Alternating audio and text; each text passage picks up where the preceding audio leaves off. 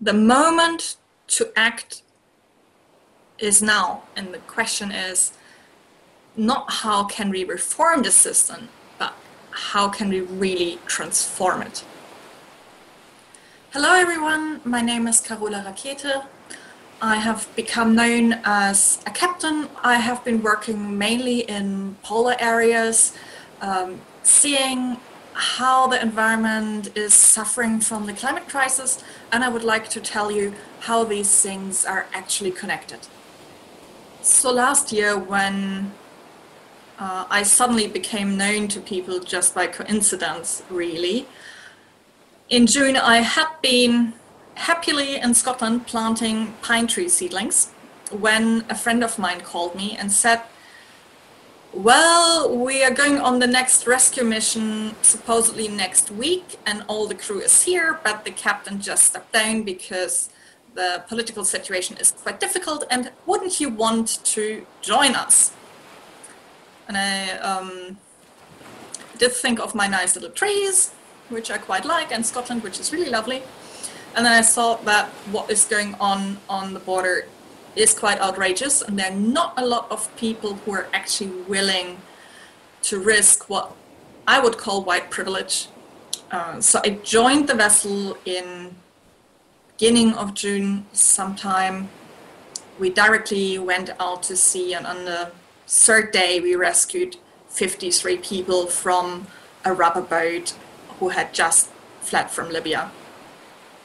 And we were told that we should bring them back to Tripoli, which, however, would be in non-compliance with the Geneva Convention on Refugee Rights. We were not assigned a port of safety to finish this rescue, because by the maritime law, a rescue ends once people are in a safe place, and by definition, that's not a ship, that needs to be a port. So without getting official information, we went to the closest port, which was Lampedusa, an island of Italy, and we waited there for instruction. We started legal proceedings with Italy, with the EU human rights courts, and so on, to be able to get access to the port. However, everything was denied. And after we had waited for a total of 17 days, and the psychological situation of the people who we had rescued was very worrying, I decided to get the ship into the port without permission, which I did. So that means that in the end we had these 53 people safe in Italy, but I was arrested as a consequence. And luckily, that created a huge media outrage, which was very fortunate for myself. And also after that, the courts have decided that this arrest was actually not justified, and that in January has also been confirmed by the Supreme Court of Italy. When we look into the reports of the International Panel on Climate or on biodiversity, they say that we need transformative change of our socioeconomic systems.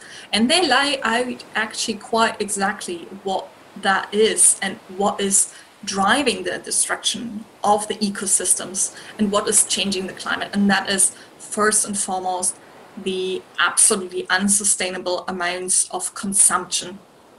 And of course, if we look at the data, we can see that the poorer half of the world's planet just causes like 10% of the energy consumption, for example, and that in turn the richest 10% of the planet are responsible for nearly all the energy and resource consumption on this planet. But we are living mainly in an economic system which is relying on growth, and we cannot continue to grow the economy on a finite planet.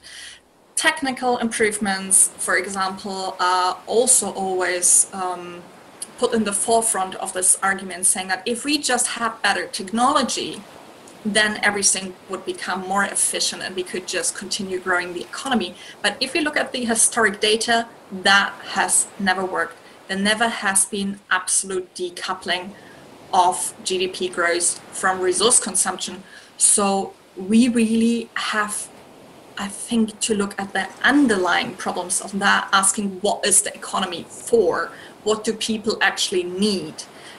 Are we striving to have something like the good life for all, possibilities for all people to have access to water, shelter, food, healthcare, and all these things? Or are we just aiming to grow the GDP? And I think this debate of what does prosperity mean really to a society, that is something which should be at the very, very forefront of the discussion when we look at what this transformative change, what the society needs to go through, and what the scientists are very, very clear about, that we absolutely need it. What does that look like? And that's the moment in history where we are. We will have to change. And now is the moment where we can actually still choose how to do that. And this is, I think, also why we all have to engage with that. We can't just follow on down this path which has led us here to ecological destruction, and also to the loss of lives of many people in the global south. This way is not sustainable. So we will have to change. And that is the moment that we are in, really.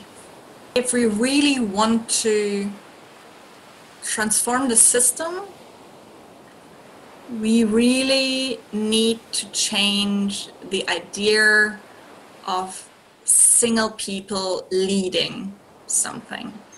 I think we need a much more participatory approach.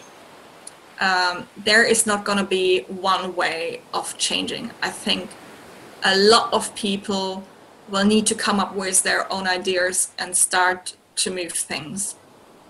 I think any leader at any time must be able to be replaced. That, for example, is something which in a system like a ship is always quite clear. So you have one person who is responsible, but if that person suffered from a sudden heart attack or whatever not, there's always another person who could step into that role and take it up. And I think we have this narrative of strong leadership coming from individual people. That's how we look at history as well. But then nothing would have happened if there hadn't been all the people in the background who we have forgotten about. And I think if things in the future are really supposed to be different, we need a multitude of voices. We don't need that one heroic figure who we think is going to change or lead the change. We all need to be the change. We all need to do something. And that in itself is a revolution. And I think it's very culturally ingrained. That is, again, the question of hope. I think it's a very passive idea of hoping that something would change, or hoping that there would be somebody else who would step up and lead the movement and do something. But I think there often just isn't. And the only person who can do it is you, as well as anyone else. Because all these people in leadership positions, they are all just people. They have all just started somewhere. They maybe got there by talent or by a combination of chance and luck, but they're still at any point just people. So don't wait for anyone. If you wait longer, I think nothing at all will get done. Even if you don't do it perfectly, I think it's better to start doing something than just to wait for someone else to do it.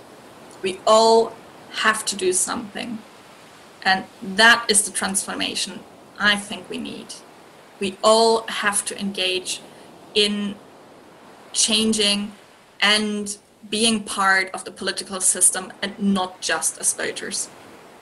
A lot of the reasons why people have a hard time to change their habits is that human beings in general really like habits. They really just like to stick to the rules. They like to continue the things which they have been doing all along, which they learned as children from their parents. And that's how everyone builds their ideas about the life. And changing from that suddenly and seeing that all the things you have been told all your life are somehow wrong, that is a really, really big step. And now at this particular moment in time, when we really understand the predicament we're in terms of the climate and the ecosystem destruction, it's terrifying to look at those data and to think what that would mean for our future or for the future of children, or what it does mean to people around the world. So you need to have a certain strength to confront that. And I think you also have to give yourself some opportunity to grieve, even if you're not losing maybe something right now. But I do think particularly young people, they lose a future they imagined they would have.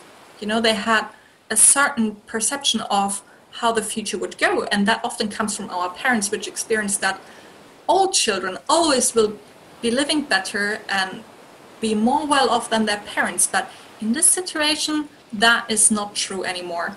So these people lose, in a way, their idea of the future, what they saw would be their future. And that in itself is a quite shocking thing. And many people go into denial. They choose to ignore it because it's too hard. And then there are other people, of course, who understand, but they feel that they do not have the agency really to change something. They feel too small in the system. And I think that is an important point, because it raises the question what a democracy should really be like. If we want this transformative change, we have to work at the power structures and fight for equality of each and every one in the society. We can't do one without the other, and that is also why racial equality is at the core of solving our environmental problems, because that is also a part of the system of othering, where we say that we belong to a certain group of people, white people in my case, and we are different from other peoples in the world, and it's okay for us to suppress them or to exploit them or to abuse them or have them work for to lower working standards or for less money, which isn't enough to make a living, and things like that. And the same is true if we speak about the environment, because we feel separated from the environment. That is very different than the idea that many indigenous communities have about the natural world. They see themselves as part of a web of life, and whatever they do to the environment, what we do to the environment, comes back to us at some point. And that is also the moment where we are in, where a small group of the human population has put so many CO2 and methane emissions into the atmosphere, has polluted the rivers, the soils, and all that, that now slowly everything is breaking up around us, and that we're losing biodiversity at a really, really rapid rate. We're in the 6th mass extinction as well. And if we lose all these species in this web of life, we will lose our livelihoods, because we depend on the natural world. We are part of it.